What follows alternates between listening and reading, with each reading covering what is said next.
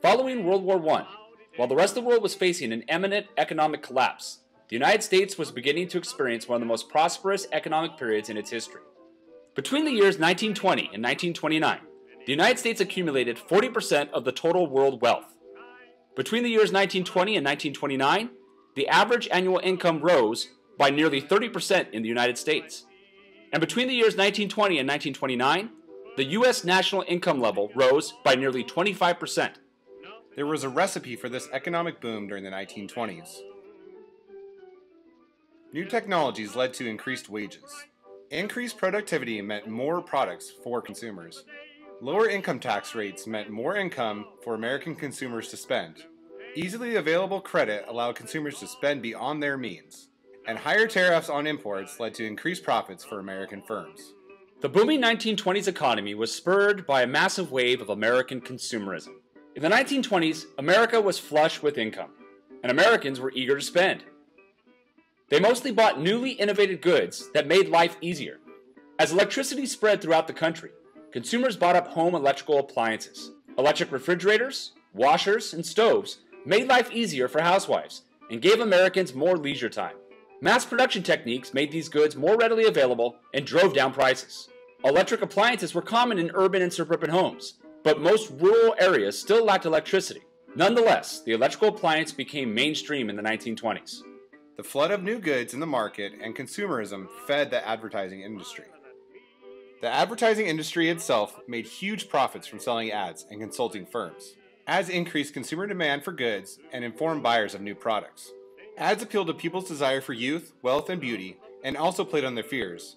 Ads convinced buyers that luxuries were necessities, and brand names became familiar. Slogans like "Say it with flowers" and "Reach for a lucky instead of a sweet" influenced buyers' spending. As the U.S. economy continued to grow, the 1920s undoubtedly became the decade of the car.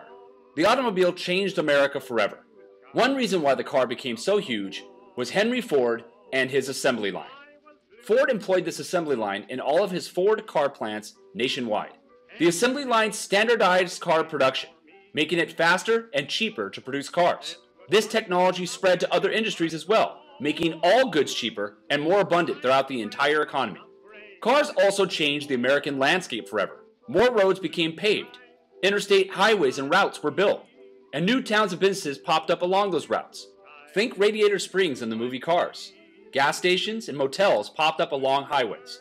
Even new homes were built with garages, carports, and driveways to accommodate the family's new car.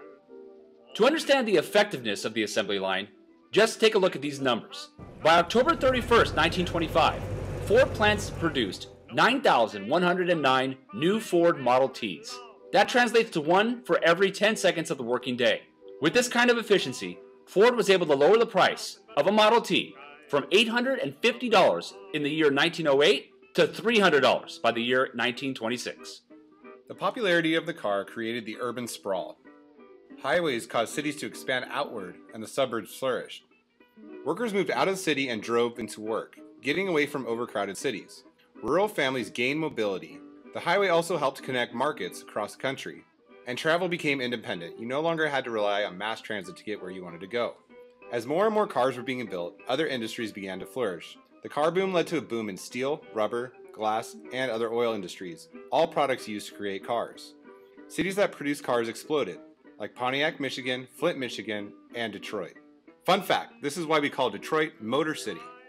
In the Roaring '20s, everything appeared to be blue skies. From the outside, it seemed like the economy was booming like never before, and everyone was prospering. But in reality, the United States was only experiencing a superficial prosperity. There were several signs that the times were perhaps not as prosperous as they actually appeared, and there were actually deep-rooted problems in the American economy.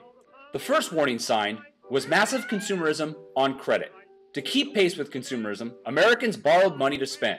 Despite increased wages, most consumers spent beyond their means to fuel consumerism.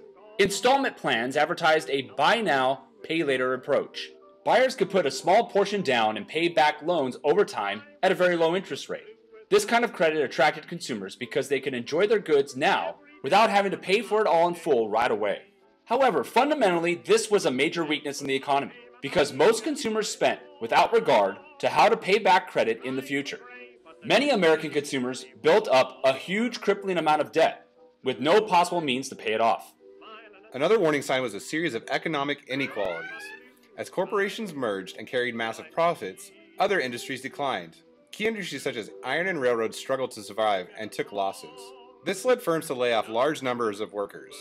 Farmers also struggled with the post-war surplus of crops and cheap crop prices. During the war, farmers took out loans in order to produce more product. With the market from the war closed, they had huge surpluses and were not able to pay back their loans. Additionally, the decadence of the rich masked the growing income gap. Essentially, as the rich played, the poor starved. As the top earners saw their income grow quickly, poor Americans saw their income growing very slowly. This made it difficult to continue the spending spree of the 20s.